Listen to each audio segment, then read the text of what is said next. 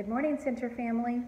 Once again, it is so good to be with you on this Sunday morning to share with you another way that we have been able to use the meals that you have provided to serve the community around us.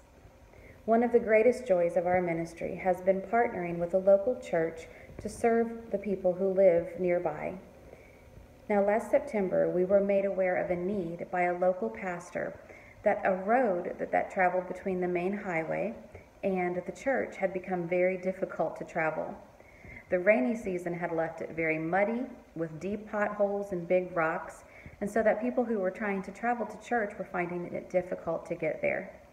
Most of the time in Haiti, people who come to church do not come in a car, they do not come on a motorcycle, but they walk, and sometimes very long distances to get to church. And so it had become difficult for those walkers to make it every day to the Sunday services.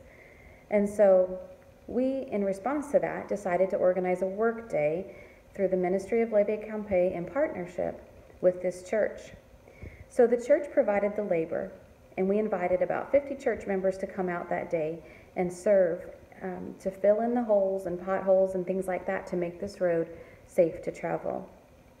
In exchange for that, our ministry provided the things that they needed, the materials such as rock and sand, wheelbarrows and shovels and buckets. Additionally, all of those who came out to serve were provided with armfuls of these packaged meals for them to take back to their families.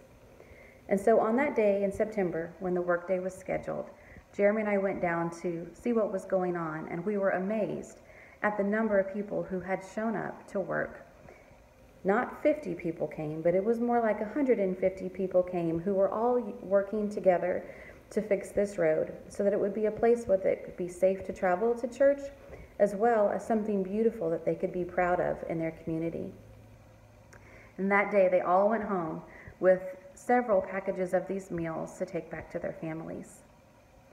Additionally, in October, when it became very difficult in our community to find food due to the protests and the roadblocks happening in the unrest back in October and November, we partnered with this same church to do a second food distribution to those who needed it within the church.